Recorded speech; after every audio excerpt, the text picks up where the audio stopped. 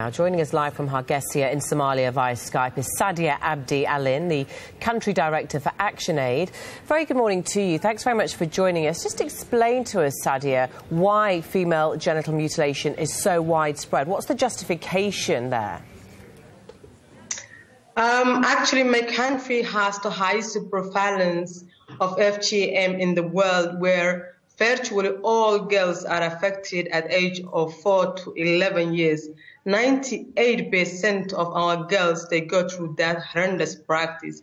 And as a Somali society, we are known as hardliners to preserve our cultural practices, regardless it is consequence of one's welfare. And therefore, the families, they considering it as a traditional practices, and families are likely to consider social risks to be greater than physical and mental health of the young girls.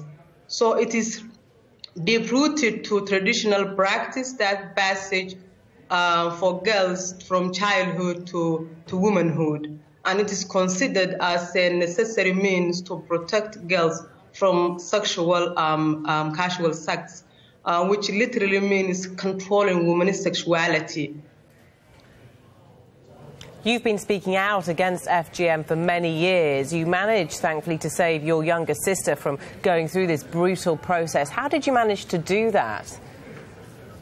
Actually, knowing the fact that the consequence of FGM is always horrific and a long-term, affecting girls' physical health and mental well-being, which does not end there.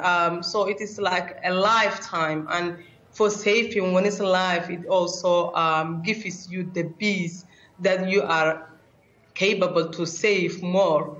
And it takes a lot of courage and convictions to go against the rules and to talk about stopping FGM. And thankfully, it has worked for me well, and I'm so proud of it. And let me give you an example. When my sister, she gave birth, she gave me that gratitude, and she said, "You, Sadia, you saved my life."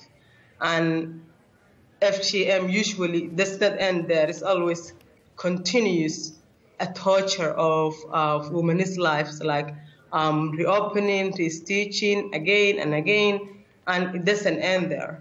It's like every day. And one of the most agonizing feeling that any woman can feel is the feeling of less woman. That's the common word that I have here my everyday life.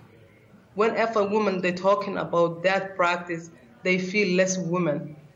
And that's something that you will be proud of, that at least you can save one, and you're striving to save more. It's an incredible job. I would like to take this opportunity to appeal for the parents around the globe, particularly for my fellow Somalis, wherever they are in the world. This is the time that we take action to stop this heinous practice and save our daughters. They are our daughters. We have the chance today to save them in a lifetime. And also my message goes to the religious leaders. This is the time that you break the silence of FGM. Talk about the welfare of the young girls. And also, I would like to reach out the frontline campaigners like ActionAid people. We can stop. It is possible. Don't give up. I know it is difficult. It is Islam or our doors and faith is life.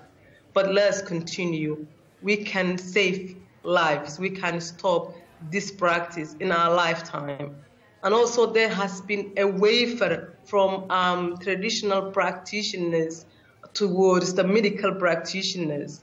For the medical practitioners, this is a breach for your ethics. You are trained to save lives, not to mutilate innocent girls.